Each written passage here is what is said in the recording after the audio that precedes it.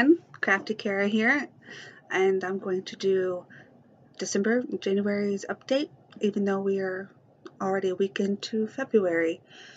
So I know the last video I posted was a Euro Whips video, so I try not to go into detail too much of what I've done between November and now. But there wasn't a whole lot until January. And hopefully I've posted another video because I made a video for December, but it never got posted because I got busy and I have 4 kids. But it's there. I'm just going to edit it a little bit. But anyways, after I think it was December 6th, there wasn't a whole lot of stitching done because Christmas was coming. The kids were getting out of school. And I didn't want to focus on that. It was Christmas shopping and wrapping and yeah. So I was only working on projects whenever I really had time to sit down. And it was usually starting something new. Like this one you probably just saw I did over Thanksgiving weekend. So for Christmas weekend, I really had the urge to start something. And it was Lizzie Kate's Life's a Stitch. This is so much fun. I used all the called for colors. The satin stitch around the edge kind of made me a little nervous, but I really love how it looks. This will probably just be finished into a pillow ornament or something for my double. And yeah, I did that I think about 3 or 4 days. I had it written down on my wall, but I'm afraid to go out there. I really am.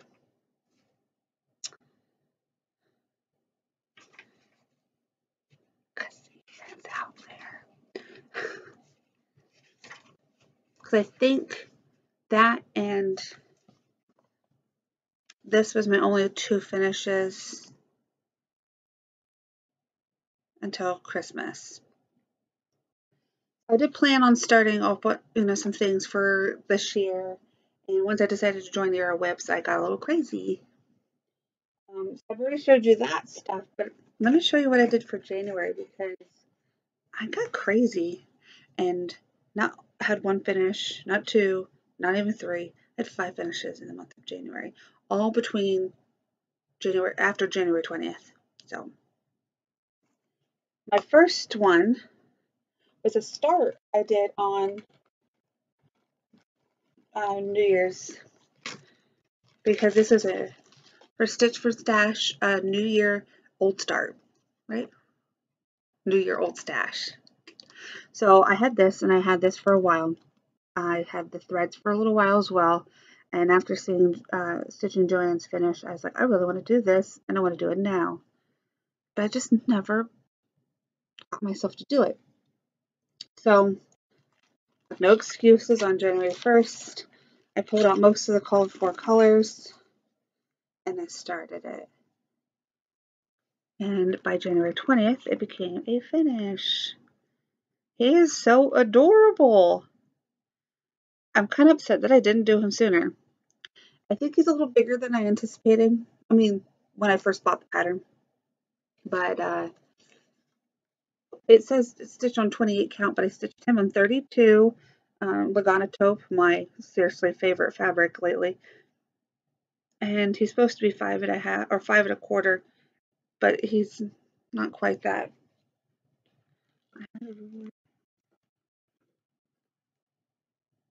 That probably got moved. Oh, there's one. But stitching him on 32 count, he's about 4 3/4. But looking at the model stitch, I thought the buttons would look really odd because I stitched on something smaller. I'm almost wondering if the model really was stitched on 32 count because the buttons are right on. So, but anyways, he looks good. Thank you, Joanne, for enabling me to start him, because he was really easy once you started. But I finished that on January 20th. My first Euro whips finish, which I posted. Sorry, my hair is driving me crazy back there. Okay. My kind of journal here. Because I made a list of all my Euro whips and my goal that I want for them by the end of the year. And then I'm writing in, like, when I finish them, and for Stitch for Stash, I write the value that I earn as credits on those. So hopefully keeping all the information in one place will become handy. So my next, once you finish something, I think it becomes addictive to finish something else. So I immediately picked up, yes, my next one was Readers Are Leaders. It's from dailycrossstitch.com. It's still available. I think it's $2.99 now. I did this before. I did it last year for a teacher, but this year I decided to do it for the librarian of the school. And instead of doing it landscape, I did it portrait style. And I really like how this looks, portrait style. And I thought I was going to change the colors, but decided not to. And put the librarian's name on the book. And I chose to do it in blue. Again, these are charted brown. Okay. Last year I did it in a green because I was a teacher of color, but I really like how the blue stands out. And it's on 16 count or 14 count. 16 count filler Zeta? No, 14. But doesn't really matter much. That's going to go in a nice little frame. And to the librarian it will go. I finished that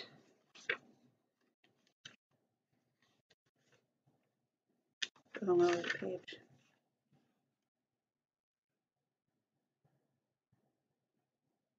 Where's it going? There it is. I finished that on 122, so 2 days later, got that done. It's so easy. And got an $8 credit for that. Now, looking at this, I don't know if you can tell. I put it out how I was moving it around. I count the stitches. See if I can explain this.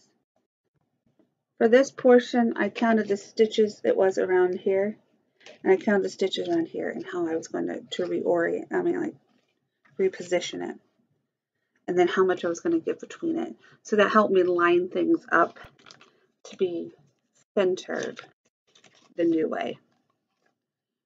So once I measured from here to here, I knew my center mark, and I measured from here to here, I knew my center mark, and this made them line up. Makes sense.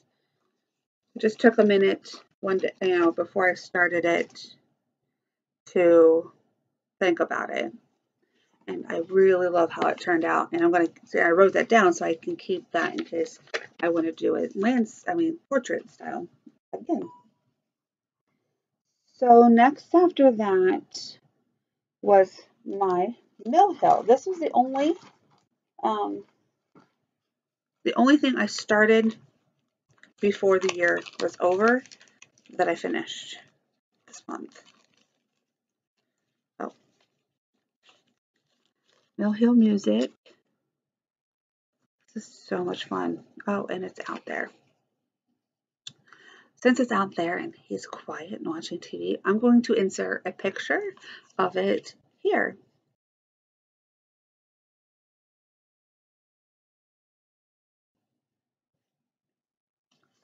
So glad this is finished. It really all I had left for this when I started it in January or worked on it in January was the back stitching and the beading.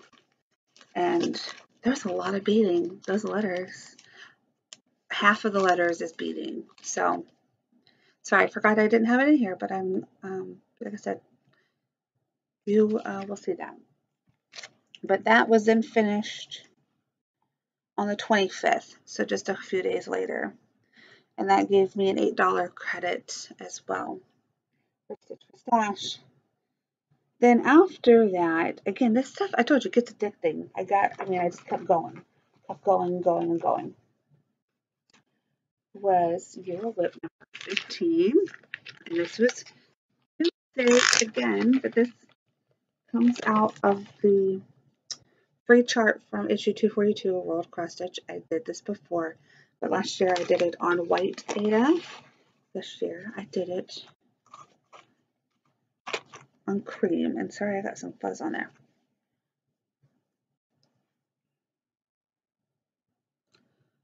I love this. I mean, how could you not love these letters? And I don't even want to show you guys this if you've seen it because they're so pale, but they look fantastic in the black. Now, the reason I did it on cream, the reason why is I had this fabric. I got this at my local quilt shop as a scrap. And this cream matches perfect. So, oh, I had it backwards, but this is going to be somehow folded around some kind of board and glued, and with this over a larger board. And I already have the ribbon somewhere to make a hanger for it. So I can't wait to get this FFO'd, but it's done. This was finished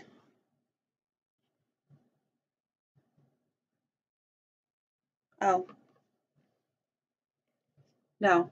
Mill Hill Music was finished on the 23rd. This is finished on the 25th. Thought there was a chunk of days in between there.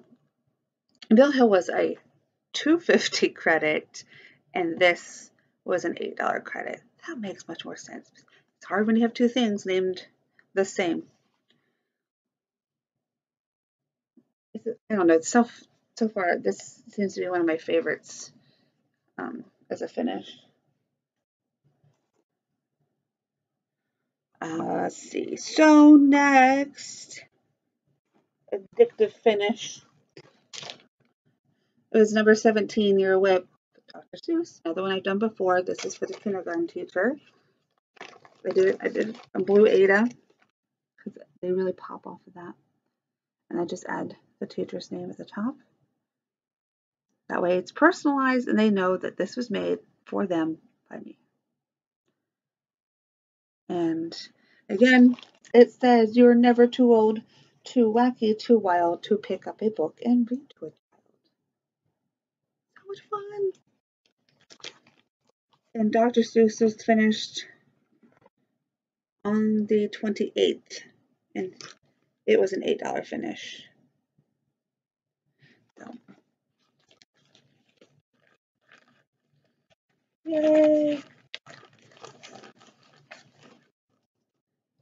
And I even have a spreadsheet that somebody had shared something very similar, and I apologize because that's what I'm looking at right now. And I love this because once I finish something, I go straight in here and I type it in. My expenses, my credits, and now I know exactly where I am for the month. So those are my 5 finishes for the month of January. I almost have one more finish, but I didn't get finished officially until the 1st. So we'll talk about that one later. I'll try to stay 1 month at a time. All those gave me well enough credits, 24, 32, $35 in credits. That's pretty awesome. I only had 2 purchases. One was a pattern for the Jodry Designs, which I shared in my Earwhips video, but I will go ahead and post that here.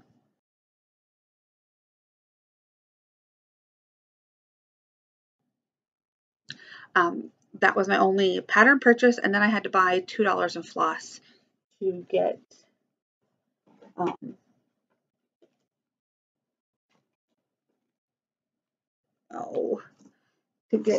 floss to restart this one for my sister. I think they're backwards, I think. Where did it go? Oh, it's right back here. I had to get some floss to start that. So it was a very successful month. Very happy with how it all turned out, and it's still addicted to finish something because I've already have 2 finishes for the month of February.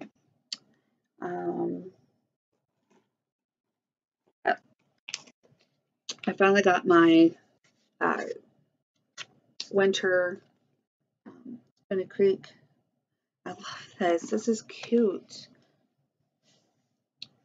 Also, they finally sent this in a plastic sleeve. So thank you, Stony Creek, because it did not get eaten up by any of the postal machines. Makes me very happy. I did buy a frame at Walmart. I saw this and it was $3 and I was like, I know I need that for something. This will now be, I can find it again. This should now be the frame just right for Lizzie Kate's Time for God. It should just barely fit. Perfect. I wish it was in brown, but maybe I can change that.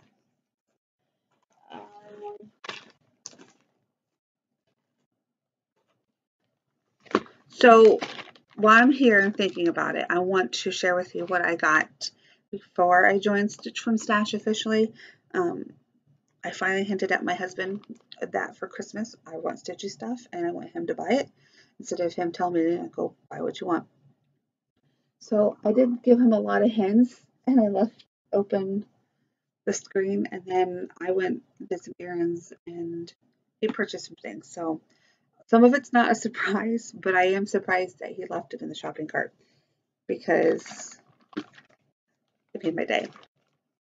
So I didn't think I would want another Nora Corbett. Not that I don't like them or Mirabilias. It's just I don't see me doing a whole lot with them. But these little fairies are so cute.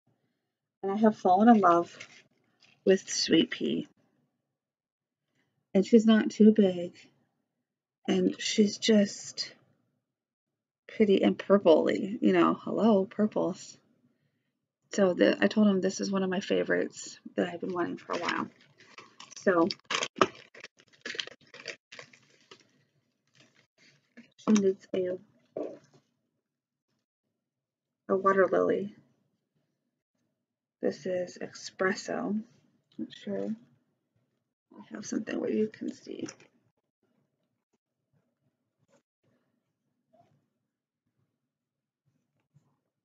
Probably not. It's kind of a brown tone with purples and reds and greens, but in a really dark. But that's the only like specialty fiber that she requires. If you don't count treasure braid. Well, I'm substituting a treasure braid for the Kranich. Kranich 198. I couldn't find anything that matched that, but then I substituted whatever the other Kranich was for PB16.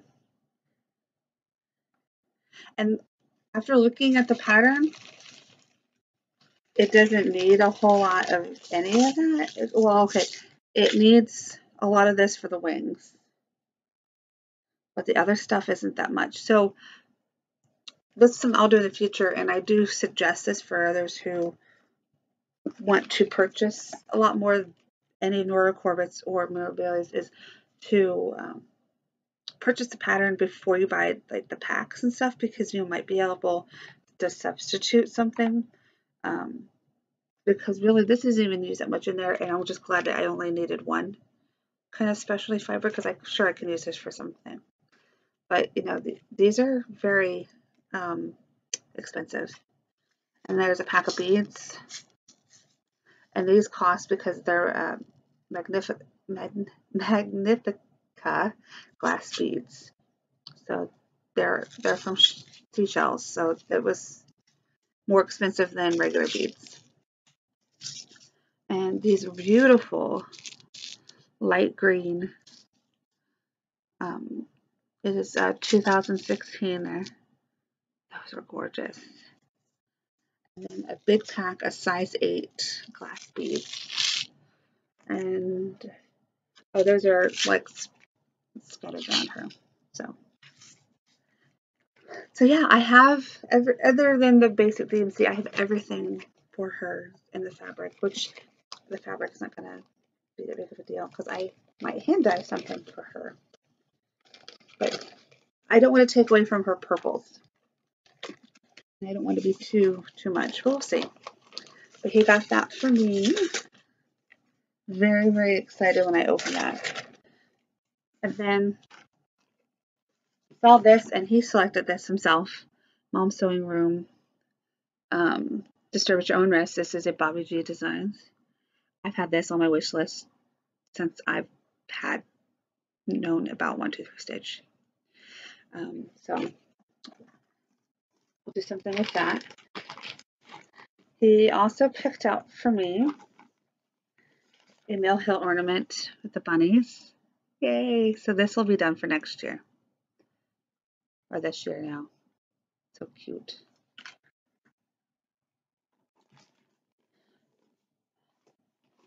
Somehow I got an extra bead, but we'll figure out something. In my stocking, I got a new pattern. A Little House Needleworks Season Greetings. That cardinal is so cute. And I also got, look at how many colors it requires. 4.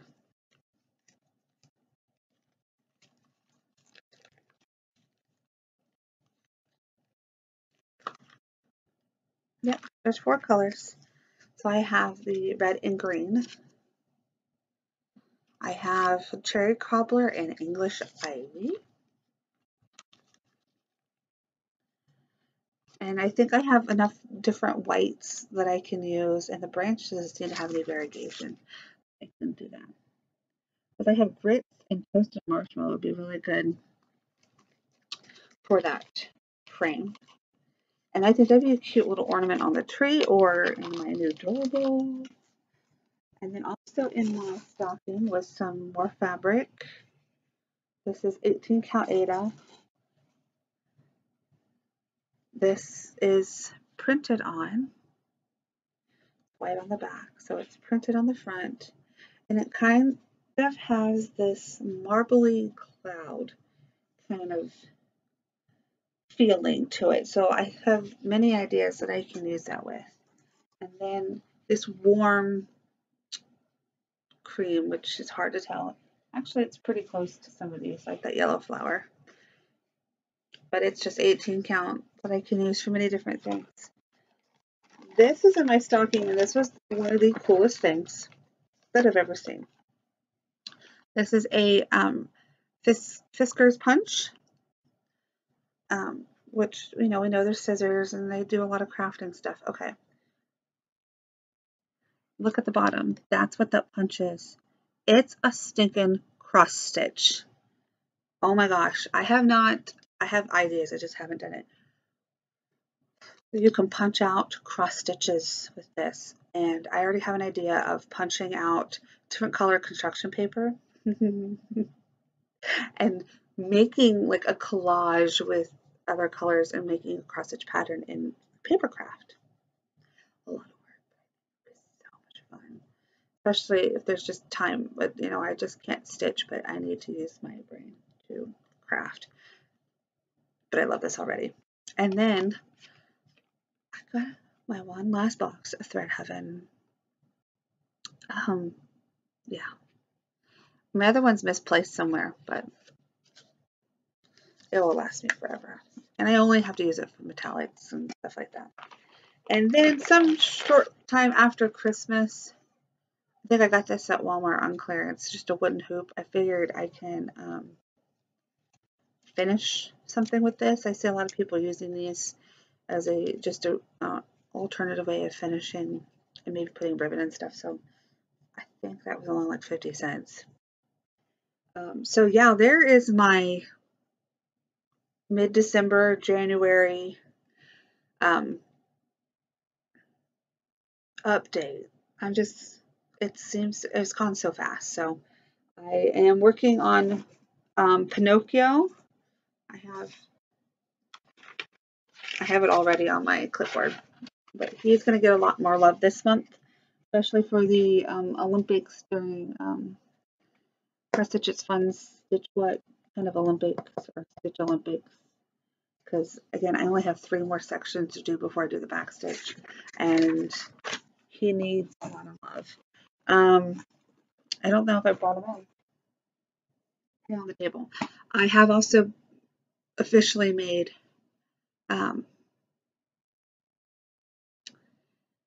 the Boo for You or Boo to You from the World of Cross Stitch. That is now kind of my car kit because now that I want to work with some of the bigger things here at the house, I need something in the car. But I think I have hid from my child long enough while he's watching TV. Let's just hope that the living room hasn't been destroyed. I want to thank you guys for sticking with me, watching this update, and hopefully I'll be back in another month or so. I'm excited for this year. I mean, I've already got 7 finishes down out of 27. I have 20 to go. Now I'm going to work on some bigger projects, so it's going to be a little slower, but the progress will still be forward, right? Progress is progress, no matter how small. So thanks for watching. I'll see you guys next time. Bye.